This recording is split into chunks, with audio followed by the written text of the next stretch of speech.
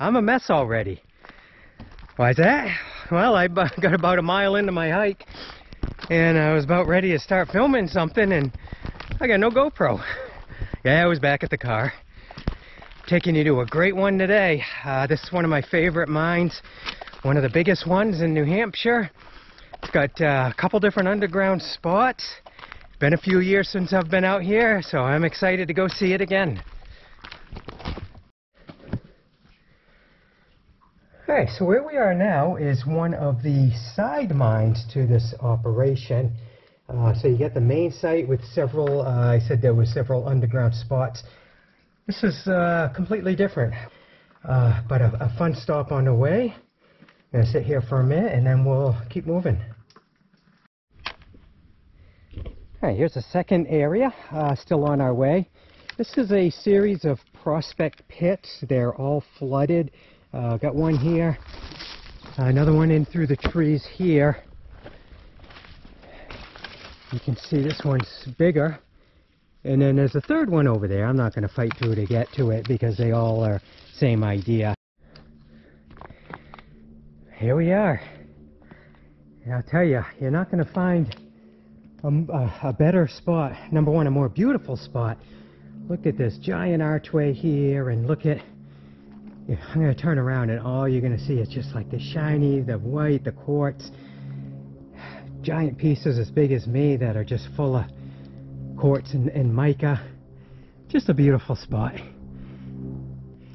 The one spot we're not going to get into today is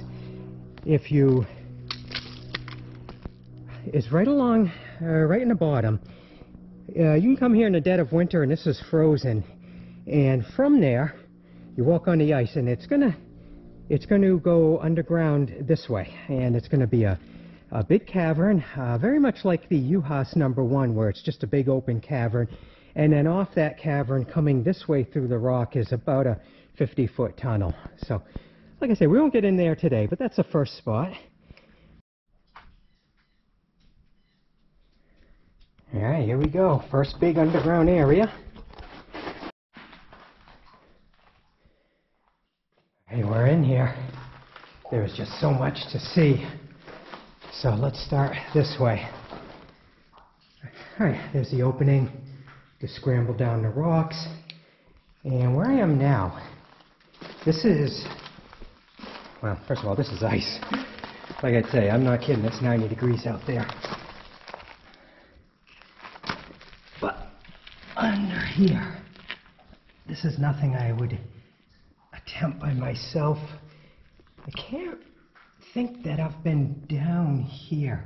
I'm seeing 40 feet down at a 45-degree angle. Okay, so now come around here, get some more scraps. Look at the scaffolding. That's 20 feet up. Still looks sturdy, not quite enough for me to get on there. But I wonder if somebody is, because you see that plank is set up to basically go right onto the catwalk there. I think somebody is braver than me.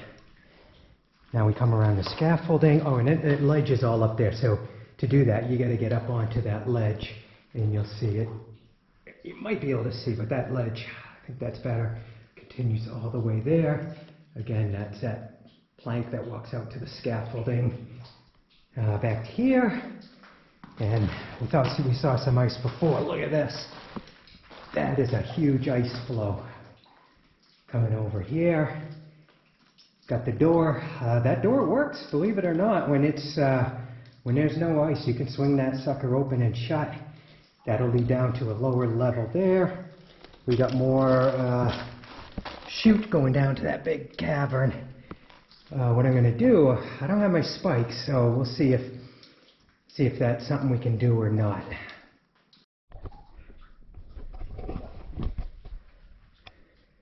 Alright, we're in. Actually, I was able to just sit down and my foot could reach dry, and I crawled my way down. So let me get to a comfortable spot here and show you what's what. Alright, so there's the door we just came through. You can see the light just faint coming through there. underneath here, when it's frozen, but when it's safely frozen, you can crawl all the way through. You go underneath there. Let me see if I can give you a better view. Boy, this is tough. But that's ice, and you can get on that ice and wiggle your way all the way to a different exit. Let me come back around and show you that I've got a couple caverns. This is backfilled, this cavern. You can crawl up there and make it 40, 50 feet, but it's eventually going to end and a little rough going, so I won't bring you up there, but I'm going to come through here.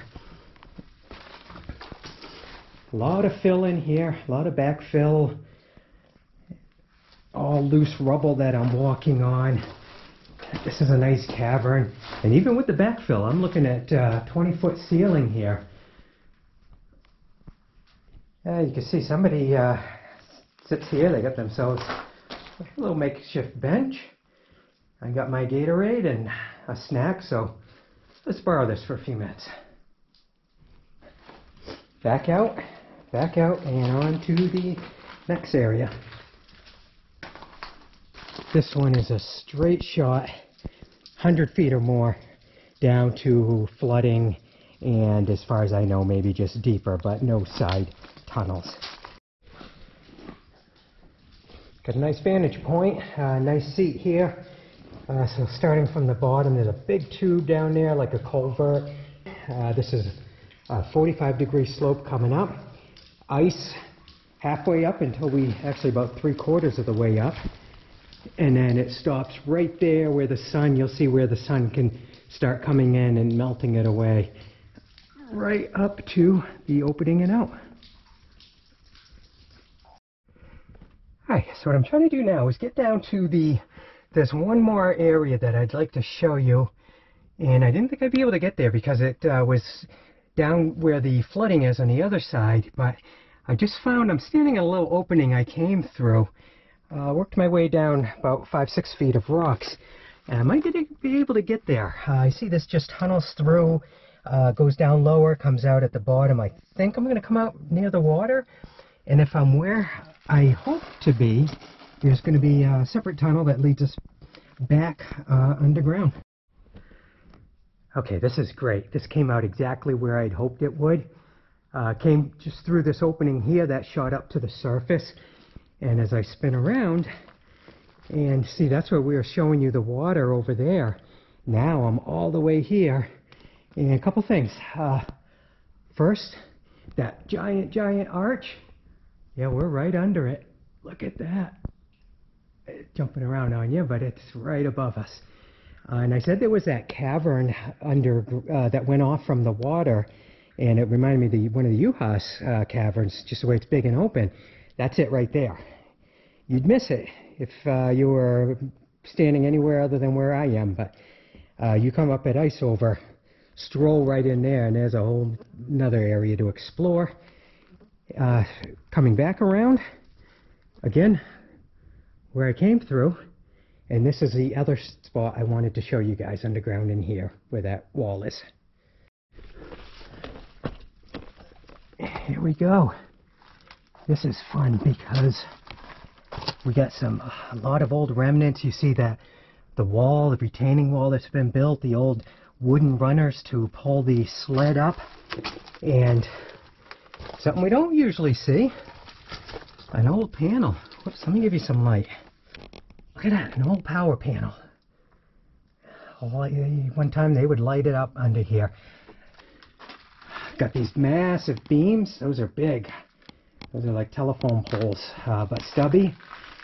Old wheelbarrow, bunch of old stuff here, tarp, and this is ice, but it's not. It's just like a couple inches that's iced over. So we can get you into this room. And I always loved here because check out this wall. That's a retaining wall too, but built out of rock. Let me see if I can get some more light on that. Okay, I'm moving a little bit closer and I got a little more light on it. Yeah, check this out. How cool is that?